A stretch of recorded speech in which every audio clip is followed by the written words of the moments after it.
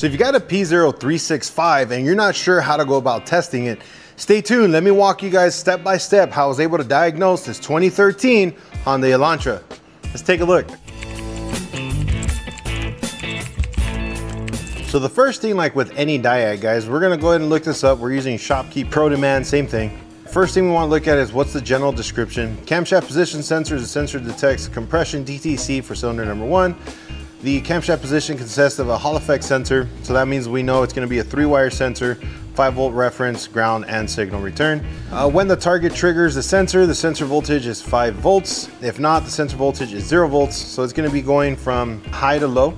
And the camshaft position is sent to the PCM. The PCM uses camshaft signal for synchronizing the firing of sequential fuel injectors. Then if we look a little bit further, this is what's important to us. The PCM monitors the exhaust camshaft sensor signal transition position, which must change only once per crankshaft revolution. If no camshaft signal is detected while the crankshaft signal is detected, the PCM sets a DTC of P0365. Now, if we look a little bit further, what do we have? Case 1, according to Hyundai, could be a missing signal, open or short in signal, ground or power supply circuit, port connection, damaged harness, misadjusted crankshaft and camshaft pulley position, and a faulty position sensor number 2. So it could be the sensor. We're gonna verify that. We're gonna run some tests on this so we can know 100% for sure what's going on with this particular vehicle. So looking at this diagram here, we can see here's our position sensor. Signal is going to be here, and then we have a ground, and then we have a power feed that's coming from our main relay. So we want to look at the actual wiring diagram, so this way we have a good idea of what colors we need to actually test. So let's go to the wiring diagram. If you guys aren't sure, go to Search Plus Service. I'm old school, so I go this route. It's a hybrid 2.4. and we're going to be looking for the cam sensors, so we're just going to scroll pretty fast here and see if we can spot them. And there we are, camshaft. So we got 2 reds, so let's see where those go. We follow those up. That's going to be our power feed to the Hall effect sensor. Then we have a green, blue, and orange, and a white. So let's see, where does that, and a yellow. So let's follow this yellow back to 21.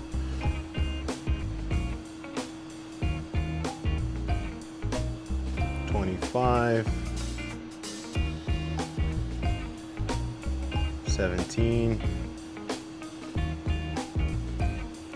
and that's going to be my signal wire. So this is the one that we want to monitor right here, this yellow wire, and that camshaft, and we're going to put a scope on it so this way we could see how our waveform looks, and we will go from there. So let's go and set up the lap scope. All right, so I'm going to use my mic sig here. This one has 10 divisions up, 14 divisions across. I can actually go a little bit higher. I can go to 2 volts, and that's going to give me 20 volts for the whole screen. This way we can get a better capture on the screen. Make sure they're both set to DC. And for my initial run, I like to start with 2 seconds per division. This way I get enough data on the actual screen, so then we can verify it and check the signal. So now let me show you guys how I have it set up on the actual car, on how I set up my 2 test leads. All right, so on cam sensor 1, I'm back probed here to the blue and red wire, so that way I can get a signal. And our faulty sensor, which is this bad boy right here, let me move the lights so that way you can get, I'm back probed to the yellow or the signal wire, so this way we could get a good signal on it. Now let's go ahead and start the vehicle up. This is a hybrid, so I'm going to use a pedal depressor to hold the vehicle in high RPM so we can get a waveform. So let's go ahead and run that now.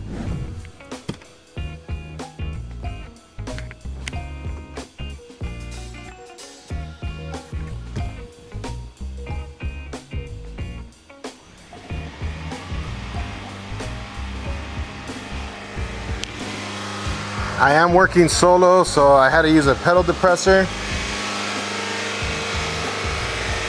So as we can see right here, my blue one has a trace.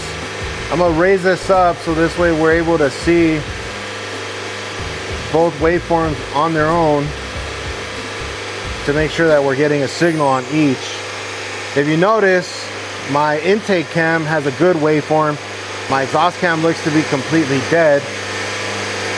So we're gonna have to do some checking there. What I'm gonna do is we can reduce the time here. And notice how we have a square wave for the intake side, but the exhaust side isn't giving me a waveform whatsoever. So let's take a look and see what we can find now. So my next step is I'm gonna remove my test lead from the sensor, and I'm gonna go to the engine computer just to see if I can get a waveform. So in a previous video, you guys saw me use or talk about one of these. So this is an LED test light. This one draws 32 milliamps. What I'm gonna do is I'm gonna use this today to verify power and ground to that cam sensor. And then I'm gonna show you guys a little trick that we can use with this light to see if it's a circuit problem or an actual sensor problem. So let me show you guys how I'm gonna set this up to actually test it. Let's go take a look. All right, so right now I went ahead and went to the ground on the strut tower, and my red wire is my power feed. And if you notice, we're actually getting a light on. So this means that we can sustain at least a 32 milliamp draw, and we're getting power, and our ground is okay. Right now I can verify this is my power is okay. So I'm gonna do another test here where I have a power feed over here in my fuse box where I'm gonna go there, and this white wire in the center is my actual ground. So we're gonna rerun this test, but now to the ground side.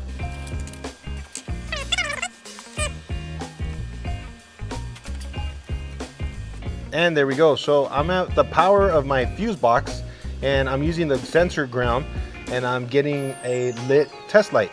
So because of that, that's telling me that my ground is okay up to the sensor itself.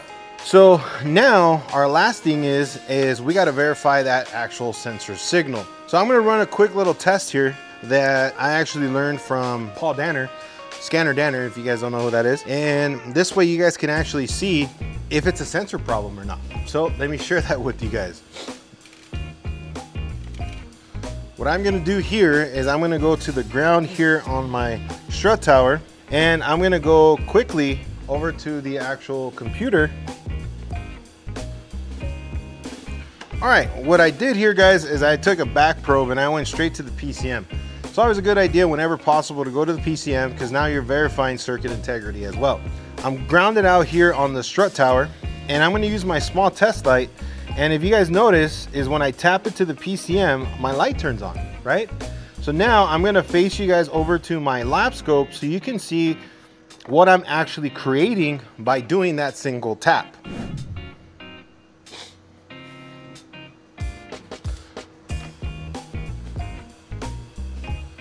As I use my test light to tap on the PCM back probe, notice how I'm getting what looks to be a camshaft position sensor signal. So what's happening there is I am simulating the waveform by pulling it to ground, and that's why we're getting that actual square wave. Now, so that means that up to that portion, we're okay. What I'm gonna do next is we're gonna run that same test, but now we're gonna do it right at the actual sensor. So I'm gonna back probe the sensor signal there, and now let's go ahead and try it. Notice how when I'm doing it here at the sensor, I'm getting zero response from that actual sensor. And I'm gonna point you guys over to my lap scope, and you're gonna also see how we have no response. To me, this seems like I have a circuit problem. More than likely, it looks either it's gonna be a grounded signal wire or an open signal wire, because when I'm at the PCM, if I ground it, I can simulate the signal. But if I'm at the sensor and I ground it, it's not simulating whatsoever. What I'm gonna do right now is I'm gonna overlay a wire from the sensor over to the PCM. We're gonna start the engine and we're gonna look at the lap scope to see if that waveform comes back. So let's run that real quick. So I'll take my lead, put that on my back probe there, and stack this right there. And we're ready to start the engine up and see how it looks.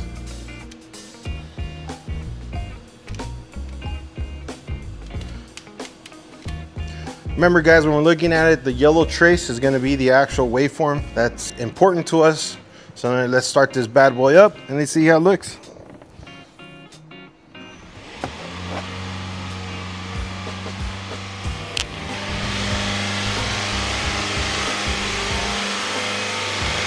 Would you look at that? We got a waveform now. So let's decrease the time base. And there we go. We got our intake cam right here, and we got our exhaust cam signal there. So now, if we were to be looking at this on the PCM side, we shouldn't have a code, because now we're actually getting the waveform from the sensor back up to the PCM. Another test we could run here, guys, is I'm gonna go ahead and unplug the cam sensor. And this vehicle had the cam sensor already replaced, so I have the one that was taken off. I'm gonna go ahead and install it onto the harness. Then I'm gonna use the magnet off of my flashlight here to interrupt the signal.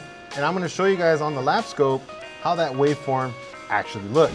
So again, I still have the overlay on, and using my magnet on my flashlight to interrupt the magnetic field of the Hall effect sensor, and this is why I'm actually getting a waveform. And I'm gonna redo the same thing.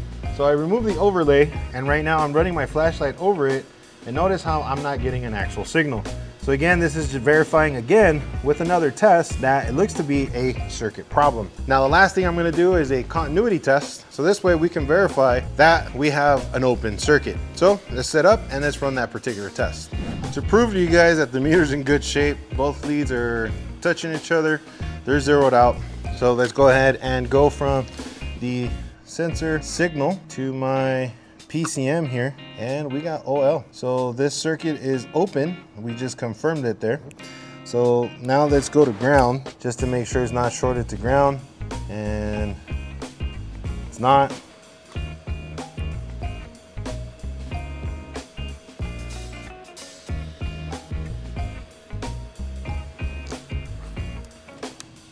So Brandon Steckler says it the best, 3 arrows in a target. What test did we run? We went ahead and went straight to the sensor. We didn't get an output from it. We had 5-volt reference, and we had a ground to the actual sensor. When I tried grounding the sensor manually to replicate the signal at the sensor, we didn't get anything at the PCM. Then I went to the PCM and manually grounded it, and we saw it on the actual scope. What is that telling me? We had a circuit problem, right? We plugged in the original sensor with the overlay of the wire. With my magnet, we were able to get a waveform. When I removed the overlay and we did that, no waveform, so that's 2.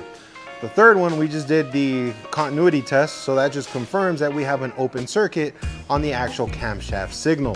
What I'm gonna do is I'm gonna contact the customer, let them know that we gotta open up the harness to get that repaired, so in this way we can take care of that P0365. I know this information was useful and you've made it this far. Make sure you guys give us a like, a follow, share this video so we can continue to better the automotive industry one technician at a time. This starts with you guys. I'm really blessed to have you guys following us, watching this content, and letting us help you guys get to that next level. I also want to let everybody know that our new merch is in. Make sure you guys check us out. We got a lot of new hats, jackets, we got sweatshirts, everything in our link down below. If you guys are interested in any of our online classes, make sure you guys check out that link also in the description. And our new books are out for A7 AC book is out, and also our Beyond Basics air conditioning books are out as well. Make sure you guys check those out. We have printed and ebooks as well. If we get the approval to do this job, once the job is done, we'll run a retest so this way you guys can see it after the fact. But this is how easy it is to run these particular diags, guys. This video is about 10 minutes long, and it took me about 10 to 15 minutes to do this whole diag. Again, this vehicle had already had the camshaft sensor replaced. That didn't take care of it, so that's why it ended up here. Running these basic checks, that's how I was able to figure out what's wrong with the car. And remember, we make diag more difficult than what it really is. I know this was super helpful, so this way you guys can develop that systematic approach. If you guys have any suggestions for any further videos, or you have any questions about how I went about this complete diag, drop it in the comments so this way I could get back to you guys. And as always, I'll see you guys on the next one.